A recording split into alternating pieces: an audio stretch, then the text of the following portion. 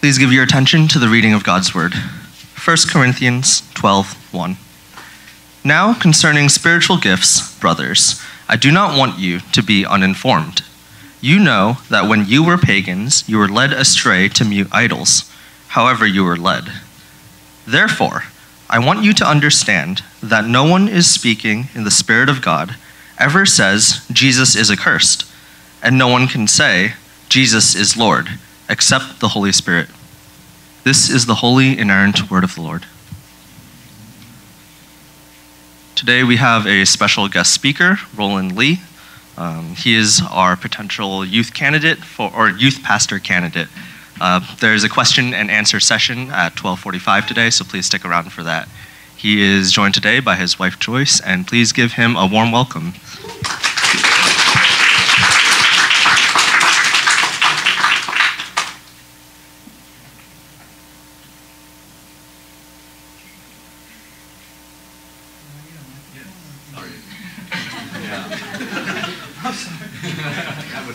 We got here a little early, so we went to Starbucks, and then we probably should have just came in earlier.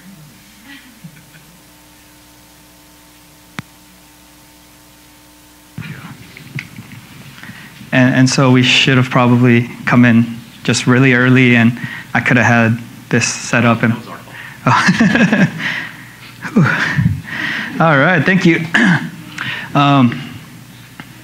Very blessed to be able to come here and worship with you guys, to share the message of grace and the Word of God, and it is a blessing and it is a great privilege. And I thank you for that, and I thank the pastors and the elders for inviting me to come and share the message of what it means to be spiritual. Now, before I get into this message, one thing I need to kind of give a little bit of background context is that 1 Corinthians was written by the Apostle Paul to the church in Corinth, of course. However, the church in Corinth, they had a lot of issues. They had a lot of problems. I mean, people were getting drunk at the gatherings. People were fighting. People were suing each other. There's talk about this one guy that was dating his dad's wife, which I'm thinking is a stepmom and not his actual mom. Not that that's any better, of course, okay? But, I mean, they had issues. They're fighting, jealousy, bitterness, divisions, all kinds of problems in that church. And so the 1 Corinthians church was essentially the black sheep of the first century. It was known as a black sheep church. And so for the first 11 chapters of 1 Corinthians, Apostle Paul is guiding them, correcting them, teaching them, and leading them through all the different issues and navigating all the problems that they're going through. However, when we get to chapter 12 and moving forward from that, he does something different. Starting from chapter 12, for the next 3 chapters, almost 20% of the book, he focuses on one issue and one topic in particular, and that's spirituality. He focuses 20% of the book on the topic of spirituality, because that right there was the foundational issues from which all the problems arose. Yes, they had many different problems in the church. However, the foundational root from which it all sprang up was a misunderstanding of what spirituality was. Their misunderstanding of spirituality was essentially like a blister on the bottom of your foot. You ever try to walk around with a blister on your foot? You're like, you kind of walk and you stumble and you tumble. That's why. That's why the church in Corinth was in such chaos and disorder, because of their misunderstanding of what it meant to be spiritual.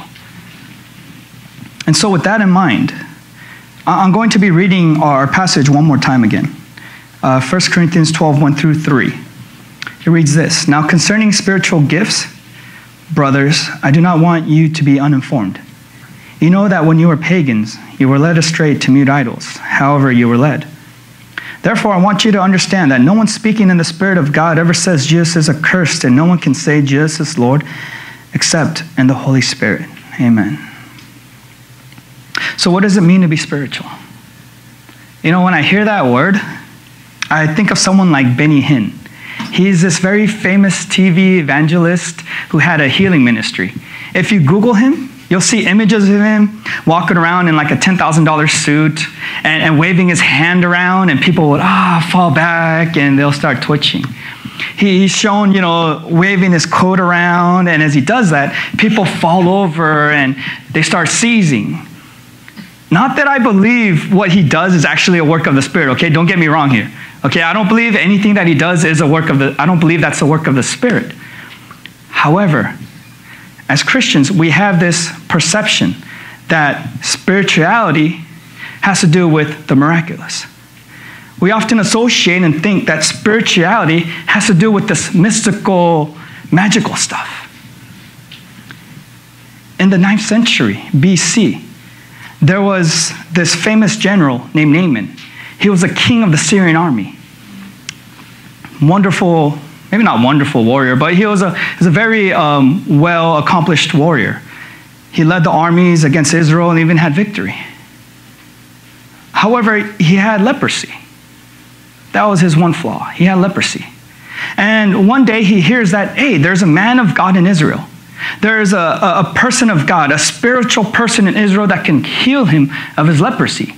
So he goes to Elijah's house and he knocks on his door. Elijah opens up and he's all like, okay, you got leprosy. I'm paraphrasing here, of course. You have leprosy. Go and wash yourself in the Jordan River 7 times and your skin's going to be baby smooth. Naaman turns around and he's mad.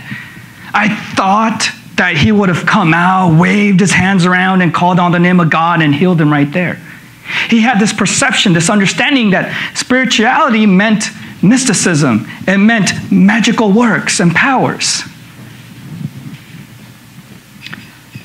So oftentimes, we understand and we connect spirituality with works of power or mysticism or supernatural things. Now, the spiritual person has the Spirit of God indwelling in them, yes. But the way in which the Holy Spirit manifests and makes himself known is in very natural ways. For example, if you read 1 Corinthians chapter 2, verses 12 and 13, it reads this: Now we have received not the spirit of the world, but the Spirit who is from God, that we might understand the things of God freely given us by God, that we may impart this in words not taught by human wisdom, but taught by the Spirit, interpreting spiritual truths to those who are spiritual. So someone who is spiritual is someone who has received the Holy Spirit. But the display of spirituality is that they understand spiritual truths. In other words, they understand the truth of God. It's not some magical ability or some secret talent that they perform and possess, but it's that they understand the Word of God. It's incredible. The Holy Spirit, who is God, who dwells in the hearts and lives of his people, makes his spiritual presence known in the very natural way of understanding the Word of God. It's the same idea when Jesus said, "My sheep hear my voice and they know me." The spiritual person is spiritual because they hear and know the Lord. If you look at another verse, 1 Corinthians 3, 1 through 3, it reads this: "But I, brothers, cannot address you as spiritual people, but as people of the flesh, as infants in Christ. I fed you with milk, not solid food, for you were not yet ready for it. And even now you are not yet ready, for you are still of the flesh. For while there is jealousy and strife among you, you are not of the flesh. Are you not of the flesh and behaving only in human ways?"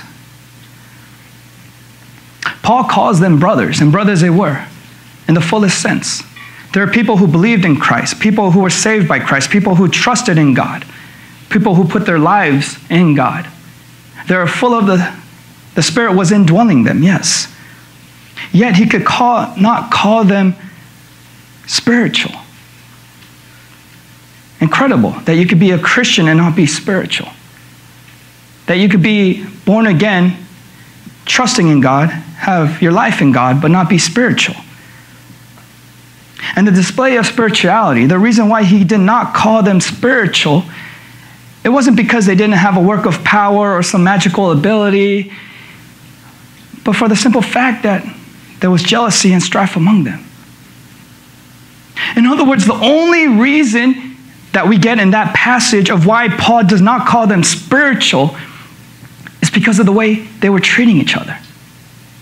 Had nothing to do with works of power, had nothing to do with mysticism, but simply he says, you're not spiritual, and I can see that because of the way you're treating each other. Too often we think spirituality has to do with supernatural works of power. But in reality, spirituality has much to do with very natural things, like understanding the Word of God and how we treat people. You know, Paul writes in verse 1 that he does not want them to be uninformed because ignorance in this spiritual understanding is not bliss. And he brings up their former way of life in verse 2 as an example of how ignorance in spirituality led people astray to mute idols. You know, I remember years ago, I met this person. He was a fanatic Christian, but I met him a few years ago, and he was telling me this story about how he was in the Midwest at this huge tent revival. I guess they have revivals in big tents over there in the Midwest somewhere. And he said it was in the middle of summertime. It was hot. He was sweaty. You know, it went on for 3, 4, 5, 6 days, and he was just there praising God day and night, day and night. And he said during a certain point in time, his eyes started to not become as clear. He just started to get a little fuzzy. And as the revival went on, it became more fuzzy, so he couldn't see clearly.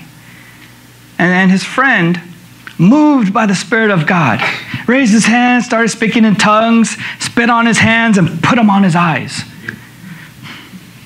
And then he looks at me and he's like, you know what happened next? I know what happens next. He's still wearing glasses. Man, you don't need to tell me what happens next. Is this the work of the Spirit, or is this just foolishness being led to mute idols that have no power to heal? You know, I have a friend of mine on Facebook. She posts things about going to these spiritual revivals, spiritual conferences, gatherings. She posts videos of people being moved by the Spirit of God, and they're speaking in tongues, but sounds like people are like crying and screaming and barking. Is that the Spirit of God? She posts pictures of this thing, you know, like, what do you say? It's like the gold dust stuff, where she's praying and like on her hands there's gold dust, and it's like it's the work of God. And I'm like, sister, that's glitter. She posts this picture of at this one gathering where there's a cloud forming in the side of the sanctuary, and people are running over and stepping on people to be under the cloud. And I'm like, there's probably a fog machine up there or something. I don't know, you know? My father, God bless him. You know, he was converted late in life by the grace of God. And God changed him and saved him and turned him around. And he had a hunger to know God and to grow in God and to know the Word of God. And so he signed up for this Bible class. And he's like, hey, my very, very handsome, good-looking son, back then I was, not now. But he said, you know, will you go with me? I'm like, okay, Dad, I'll go with you. You know, let's go read the Bible together and grow together. And he took me to this place, and the guy was speaking in tongues for like the first half hour. I didn't understand anything he was saying. And then he started walking around praying for people, and as he prayed, people started shaking and twitching, and he came to us, and I'm like, no, you know, we're good, man. You don't need to pray for us. I don't know what that is, but I don't want it. I don't, you know. So back to the issue. What does it mean to be spiritual? If it's not about the miraculous, if it's not about the mystical, if it's not about these works of powers, what is it about? And how can we know that spirituality, what genuine spirituality is? Paul gives us 2 markers in verse 3. If we look at 1 Corinthians 12:3, it reads this. Just verse 3 reads this. Therefore, I want you to understand that no one speaking in the Spirit of God ever says that Jesus is accursed. And no one can say Jesus is Lord except in the Holy Spirit. The first sign that a person is spiritual is that they speak the truth about Jesus. No one speaking in the Spirit of God ever says Jesus is accursed. This is one of the most debated Bible verses in 1 Corinthians. Some scholars say that when the people gathered and they were praying and they got emphatic and ecstatic, someone just blurted out, Jesus is accursed. Other commentators say that, when they gathered to worship, a Jewish sect in that group said, if you want to join us, you have to say the phrase, Jesus is accursed. Other people say that it's a misunderstanding of what Paul said in the book of Colossians when he said Jesus redeemed us from the curse by becoming a curse for us. So there's much debate about the specific meaning of that passage, but the general meaning is that a spiritual person speaks the truth about the person, nature, and work of Christ. The Jewish people in the Bible said many claims about Jesus, many of them being false. They claimed he was just the son of Joseph. They claimed he was a deceiver. They claimed he was born in Galilee. They claimed that he was a drunkard. They claimed that he was doing miracles by the work of Satan himself. Yet not one of these claims was true. And they proved themselves not to be spiritual. Throughout church history, and even today, there are many false claims made about the nature, work, and person of Christ, even in the time of Paul. If you look at 2 Timothy 2:17 and 18, Paul says, among them are Hymenaeus and Philetus. I think I have a different translation. Who have sworn from the truth, saying that the resurrection has already happened. They are upsetting the faith of some. So Paul was writing young Timothy saying that there's these two guys in the church that claim that Jesus had returned, that Jesus had taken his people to be with them and left everybody else.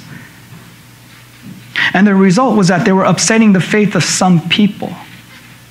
Now this word, upsetting, it's not strong enough. The King James says overthrow. The NIV says destroy. In other words, false teachings about the nature, work, and life of Jesus overthrow, destroy the faith of God's people. That misunderstandings about Christ ruin the faith of God's people, causes them to stumble, causes them to be overturned, causes them to be stifled in their growth of Christ. It causes them to become ineffective for the work and the kingdom of God. Just think of the prosperity gospel nowadays. Just come to church, give us some money, and God's going to bless you. Is that all God cares about? Is that all God wants? Is that all God wants us to accomplish in life? Just think about the therapeutic gospel. It's okay. Jesus paid for your sins. Just live however you want. Enjoy. Shouldn't I live differently, Pastor? Shouldn't I respond differently to the life and grace that I have received from Christ? It's okay, No call for repentance, no call for change, no call for righteousness. What's at stake is our very life of faith itself. And these false statements, they eat away and chew up the faith of God's people, leading them astray, keeping them from moving forward and growing in the faith and grace of God. Acts 17 says this. The brothers immediately sent Paul and Silas away by night to Berea. And when they had arrived, they went into the Jewish synagogue. Now these Jews were more noble than those in Thessalonica. They received the word with all eagerness, examining the scriptures daily to see if these things were so. Paul came to the city and shared about the person, nature, and work of Christ. And they eagerly accepted his word. However, they searched the scriptures to make sure what he was saying is true.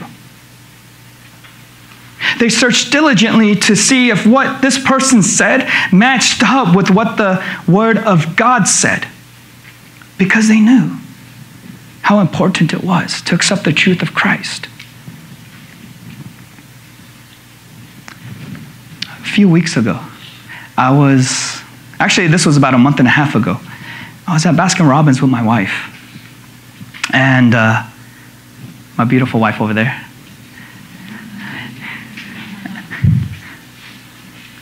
And I tried strawberry ice cream for the first time in my life. And I'm going to tell you something. Strawberry ice cream at Baskin-Robbins is delicious. I mean, it's amazing. It's good. They got these little strawberry chunks inside it. I don't know what they put in it, but it's so good. And I was telling my wife how this is the best ice cream ever, how I love it. Not more than her, though, or my kids, but I really like it a lot. And she's like, is this the first time you've tried it? I'm like, yes, it is. And she's like, how is that possible? Did you have an allergic reaction? Do you not like it? Did you have some kind of trauma, like a strawberry truck fell on you when you're a little kid or something? What happened? I told her the reason why I never ate strawberry ice cream growing up as a kid is because it's pink. Pink's a girl's color. I grew up in a time and in a place where if you ate something pink, had something pink, wore something pink, you are not a guy. Now that I'm older, I realize, yes, pink's just a color. It's just a color. It doesn't matter, But I believe this lie about a color that spoke into about masculinity that kept me from enjoying this delicious ice cream. Friends, it's the same thing when it comes to the truth about the work, nature, and life of Jesus Christ. If we accept false statements, whether we know it or not, it will keep us from enjoying and partaking of the beautiful and delicious life, a spiritual life that we have available in Christ. That's how important the truth is about the work and nature of Christ. Secondly, as it says in verse 3, no one can say that Jesus is Lord except in the Holy Spirit. The spiritual person is a person who professes that Jesus is Lord. Now, anyone can say Jesus is Lord. Pull up any guy on the street, give him $20. This is what I want you to read, and they'll read it and say it. Anybody can say the words Jesus is the Lord apart from the Holy Spirit. But nobody can profess that Jesus is Lord with their lives without the Holy Spirit. It's not about a confession with our lips, but a confession with our lives. And apart from the work and the power of the Holy Spirit, it's not made. Too often we fail to understand that we're dead to the things of God. When we were born dead to the things of God, to His love, to His grace, to His nature, to His work, to His calling. However, God, by His Holy Spirit, made us alive to Him. It's called regeneration. It's like having a car with a dead battery. You could turn that key as many times as you want, but that car is not going to start and it's not going to take you where we need to go. But too often, so many Christians today nowadays are trying to get out of the car and they're pushing that car, trying to get to work, trying to do this, trying to do that, trying to be spiritual, trying to do all these things. But there's no power, there's no grace, there's no life because there's no work of the Holy Spirit in them. It is the work of the Holy Spirit in us and through us that makes the confession that Jesus is Lord with our lives. As Romans 8:11 says, if the Spirit of Him who raised Jesus from the dead dwells in you, He who raised Christ Jesus from the dead will also give life to your mortal bodies through His Spirit who dwells in you. Amen. Christians are spiritual people, and we are called to be spiritual people. But not all Christians are spiritual. 1 Corinthians 12 is like, the little triangle piece on a teeter-totter?